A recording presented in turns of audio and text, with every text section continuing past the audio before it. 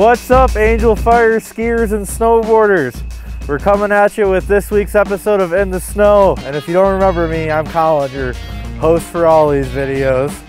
So we got a big weekend ahead of us. It is the 40th annual World Championship shovel races, which start today actually. Today's gonna be the practice day with all the racing happening tomorrow.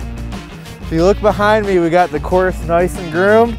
She's looking fast. It's gonna warm up today, so we should see some fast times. We got a lot going on the next few days. We're gonna have an ice bar going on at the finish area of the shovel race course here. And tomorrow night at 5 o'clock, we're gonna have KDP in the Biz playing at the Village House. So you're not gonna wanna miss that. Come out here, hang out, have a great day, enjoy the weather, and then we'll have stuff for you to do after the races. And don't forget, it's all family friendly, so everyone's welcome. We do have some things going on today besides the shovel racing practices though.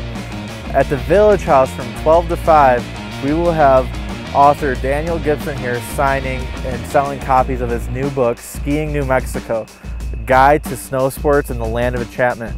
It's an awesome book about the whole history of all the resorts here in New Mexico.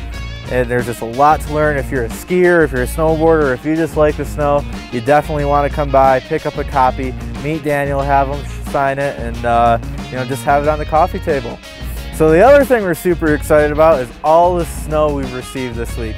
We've gotten about 9 inches in the last 48 hours, but if you saw the live video yesterday, you know I'm not buying that. We got 12 to 14 in some spots, and that puts our season total well over 100 inches at this point, which we are stoked about because we've been able to open a lot of new terrain, some terrain that's never been opened before. So for example, we've got Angel's Plunge, which opened yesterday, but the big thing everyone is talking about is the highly anticipated C4 is finally open. If you remember, we cut this run about 2 years ago and we never got the snow for it last year, so it's basically just been sitting there. They've been maintaining it, making sure it's perfectly groomed so that when it does open, we can just have all the powder in there and you can get face shots for days.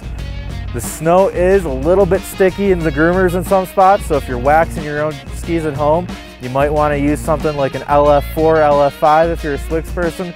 That's going to get you the fastest out here. Shovel racers, you might want to take note of that too if you want to go the fastest on the course here. So there's a lot of snow to still be had, the fresh snow to still be had in some of those trees if you want to get out there and look for it. We're not going to tell you where to look, but I think we've given you some good hints. We're stoked to see everyone this weekend. We want to see all your photos and videos you take. As always, use hashtag DaysWorthSharing on your content. And if you are a part of the shovel races, whether you're racing or just spectating, use the hashtag ShovelRaces2019 and maybe we'll reshare your photos. We'll see you on the slopes.